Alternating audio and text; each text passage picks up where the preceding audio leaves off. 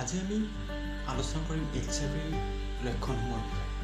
সাধাৰণতে যেতিয়া এজন ব্যক্তিক HIV পজিটিভ বুলি পৰীক্ষাগাৰত ঘোষণা কৰা হয়, এই ব্যক্তিগৰাকীক HIV পজিটিভ বুলি কোৱা হয়।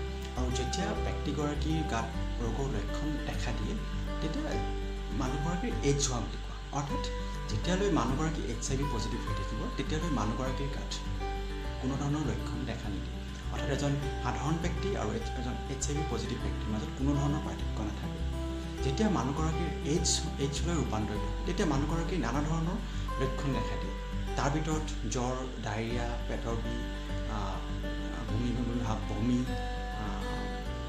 তাৰোপৰি আপোনাৰ গ্ৰন্থিবোৰ লিম্ফ গ্লেণ্ডবোৰ ফুলি যোৱা, ৰাতিয়ে যি ঘামা, দেহৰ ওজন অতিপাত কমি যোৱা, তাৰোপৰি আপোনাৰ যিবোৰ আমাৰ পৰিৱেশত থকা যিবোৰ আমাৰ বীজাণু আছে, সেই গোটেইবোৰ বীজাণু যিহেতু AIDS হোৱাৰ পিছত HIV ভাইৰাছটোৱে একচুৱেলি মানুহজনৰ ৰোগ প্ৰতিৰোধ ক্ষমতাটো কমাই দিয়ে। গতিকে মানুহজনৰ বিভিন্ন ধৰণৰ ৰোগৰ লক্ষণ দেখা দিব পাৰে। চৰ্ম ৰোগ, জিভাত ঘাঁ হোৱা, বিভিন্ন ধৰণৰ ৰোগ যিবোৰ আমাৰ পৰিৱেশত আছে, সকলো ধৰণৰ ৰোগেই মানুহজনৰ হ'ব পাৰে।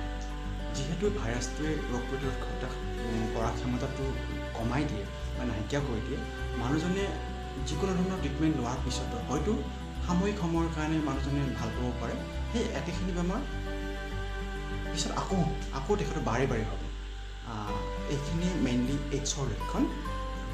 আল্টিমেটলি সকলো বেমাৰৰ লক্ষণেই এইডছৰ লক্ষণ বুলি ক'লেও ভুল কোৱা নহ'ব।